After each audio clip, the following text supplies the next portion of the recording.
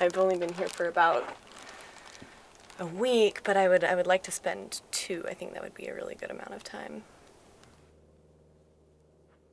A lot of my own work kind of corresponds with landscape, so this is kind of a research activity for me. Everybody comes out to the desert for different reasons. Historically, that's always been true.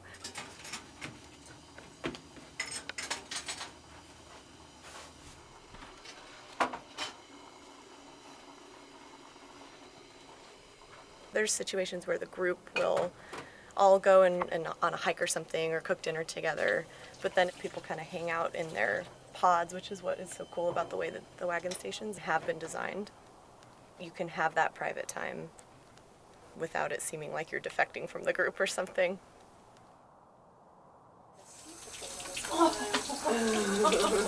Somebody please enjoy that. I would love to eat that. Do you want to just claim it? Sure. Okay. I also have an onion and apples. So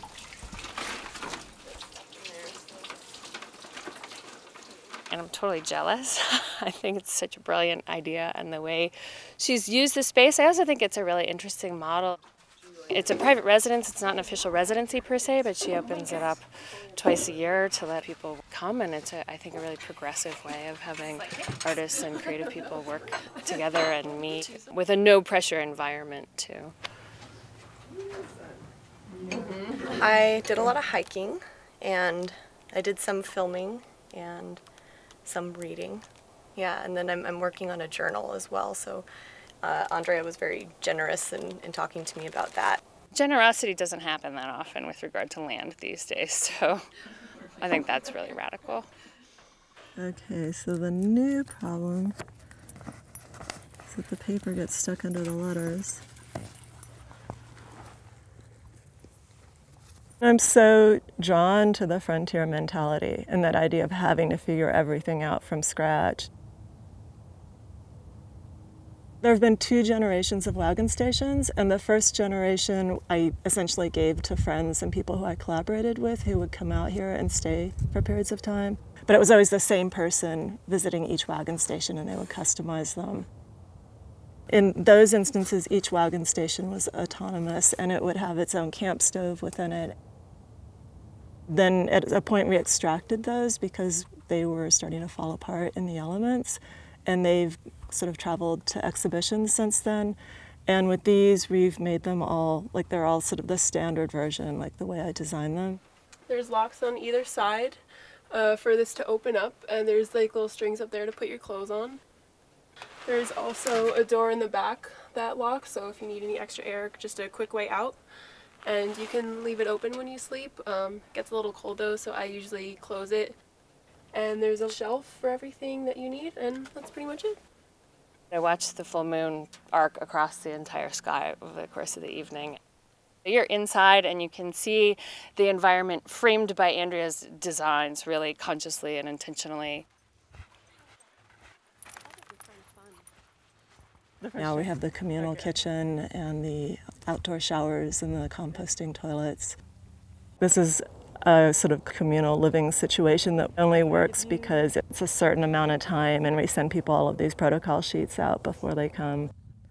Okay, so if you want to follow Dean and do that on everyone, the double layer, and if you want, you could take that too, and then just put like a little edge 4 inches in.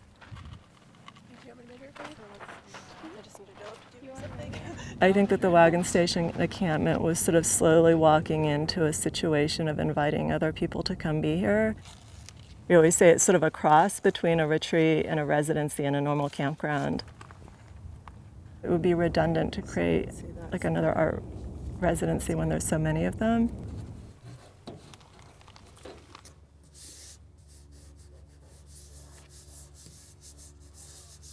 Everybody has their desert fantasy. And so my particular fantasy was probably living on an alien landscape.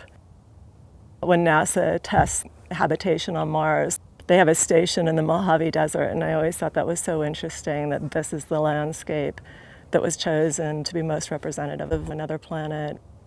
I think the aesthetic of these was sort of a sci-fi pioneer aesthetic. And I don't know if that's my aesthetic now because it's constantly changing.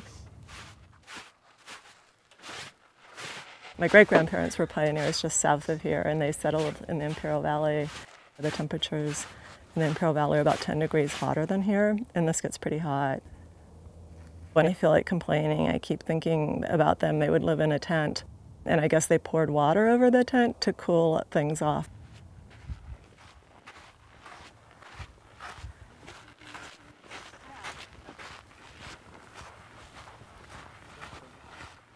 It's so funny, I get upset when people say there's nothing here.